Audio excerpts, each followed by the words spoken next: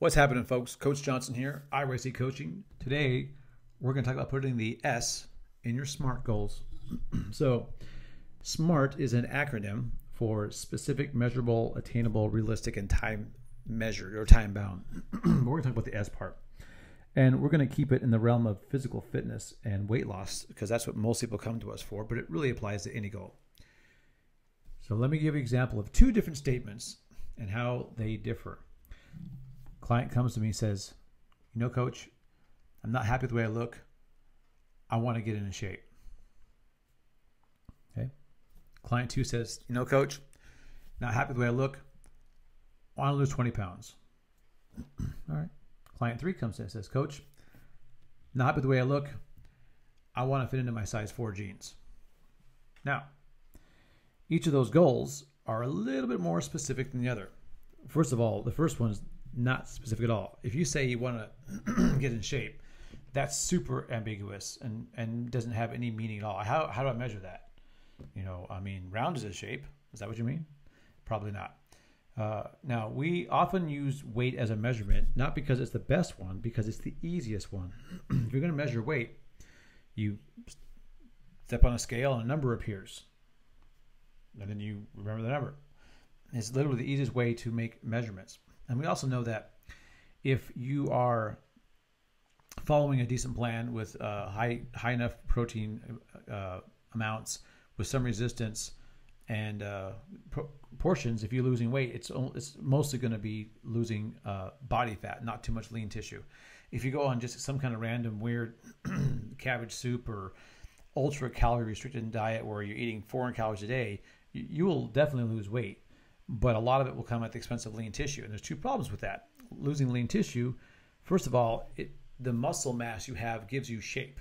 So if you lose just a lot of weight and muscle, you end up with what we call skinny fat, which means you might have a high percentage of body fat in a smaller frame, but your shape is not as good, especially if you don't have clothes on. Just saying. The second problem is if you lose lean tissue, then you literally slow your metabolic rate, making it even harder to lose weight in the future. So we don't want that. But my point is you need to be very specific. Now, as easy as weight is as a measurement, I believe that probably a more useful metric of success would be your clothing size or your waist circumference. Clothing size, because, it's easy to try pants on and they fit. Now, by putting them on, I mean you put them on not like lather yourself in lotion, lay on your bed, and heave and tug until the pants get over your hips. That might be progress. Maybe last week you couldn't even do that. I'm saying, you want a size 4 pants, you put size 4 pants on, they fit, they don't cut into your body, fits good.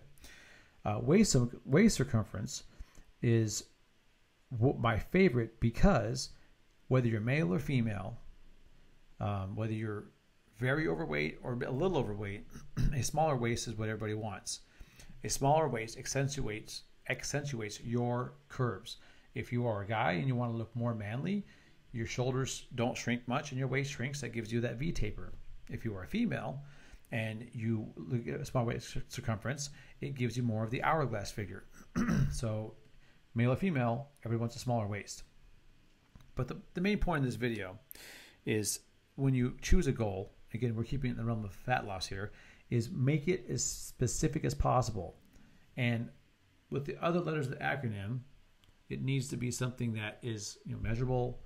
Is it attainable in the time you have? Is it a realistic? If I say I want to be 6'3", that's not going to happen.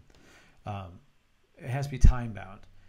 A goal without a timeline, a deadline, is simply a wish. So, important. Specific goals. Specific. Have a number in mind. Doesn't have to be weight. Could be a clothing size. Could be a waist circumference. It could be, if you're doing just fitness goals, maybe it's how fast you can run a mile, how many push-ups you can do in a certain amount of time. It could be lots of things. So keep that in mind. Put the S in SMART goals. This is, and again, here at IYC Coaching, my goal is to make you happier, healthier, and harder to kill. So do me a favor. If you like this content, it would help support the channel by hitting like and subscribe and the bell notification. If you do that, it allows me to keep cranking out useful information and maybe some goofy information. All right, talk to you soon. Have a great day.